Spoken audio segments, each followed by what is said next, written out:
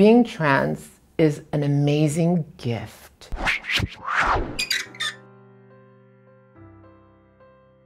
I know for me, the biggest key to finding a sense of pride in being trans has been finding other trans people who I genuinely enjoy. It is the bravery and resilience of my community that makes me feel proud to be trans. One of the things that makes me really proud is seeing the effect that I have on my family and the people around me. My little sister has seen me as a trans person almost all of her life. When she went away to college, she was in an all-girls dorm, and there was a young guy there that was trans, and she basically got all the people around her to treat him like a human being and create a space for him to be safe. When my mother finally, for Mother's Day this year, 2015, she said, "You have challenged my perception of what it is to be a woman, and I embrace you fully, daughter." Learning about trans history made me proud to be trans. Marching and doing demonstrations for trans people made me feel really amazing. When I went to the White House and spoke up on behalf of my transgender undocumented community. I was the co-creator of a project called the Trans 100, which is an annual list celebrating 100 out trans activists. The most pride I've ever felt was at our first live event,